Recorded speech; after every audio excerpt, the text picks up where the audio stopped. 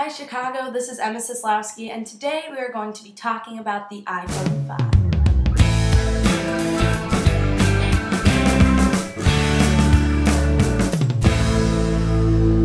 So the iPhone 5 recently came out. Apple did a pretty good job making the changes, so people that were transitioning from the 4S to the 5 had an easy time. So first of all, the screen is a lot taller, but the screen isn't wider, so the iPhone still fits comfortably in your hand. The iPhone itself is thinner. It's actually 18% thinner than the previous model and 20% lighter. Something new that this iPhone has is LTE, which stands for long-term evolution, which is basically the new network that this iPhone is running on. According to Bob Mansfield, the senior vice president of Apple, it's actually faster than most Wi-Fi networks at home.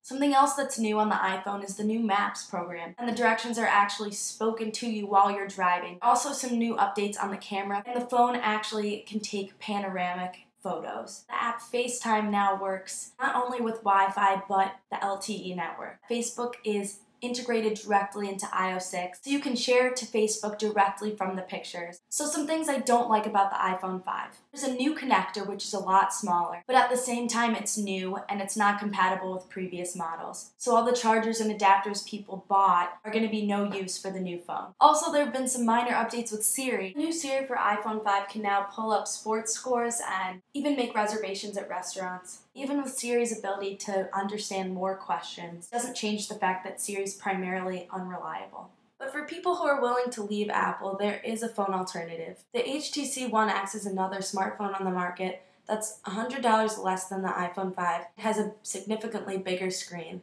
and still fits comfortably in your hand. But this is also a big jump from the iPhone 4S. Although the iPhone 5 comes with an update for Maps, internet connection, an update on FaceTime, and minor updates to the camera, I personally don't think it's worth spending an extra $100 when you can get the 4S for now $99. For a teen that's using the phone primarily for calls, apps, and pictures, and occasionally internet and email, the iPhone 5 isn't worth it. These iPhones are priced from $199, and this iPhone comes in black and slate or white and silver. I'm Emma Seslowsky, and thanks for watching.